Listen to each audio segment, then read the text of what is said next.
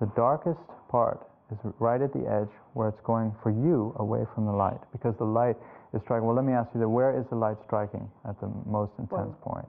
The most you can see is on this. Exactly. So if that's a sphere, a ball, very simple shape, you know that the ball is going away. So that's your darkest. Teaching for me is important in the sense that, first of all, it reifies the things that I think I know how to do. And I say that lightly because I think one has to be very careful what one knows, one thinks one knows. Painting is a very, very complex process, particularly realism.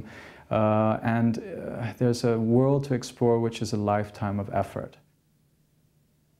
I think portraiture, for me, is a very direct contact with human beings. It's a very intimate subject as well. Many people think when you begin a nude, oh, that's a very intimate, people showing all of themselves. Not really. A nude is something which can almost be abstracted. There's something very clear about the forms, but there's something far more personal in painting somebody's portrait.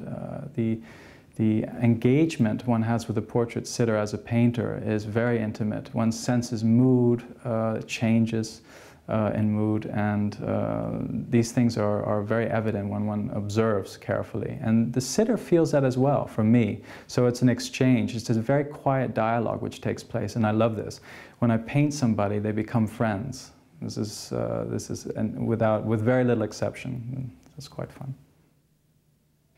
Without teaching, the craft dies. It's that simple. If I can't show somebody how I can do something, how I'm able to accomplish something in oil, translation of three-dimensional world into two-dimension, my craft will die with me, and I find that a shame. We need more and more handwork today. I think the craft is dying out as it is, and I don't want it to become an obsolete profession. I think we can keep it alive. So I teach for that reason as well.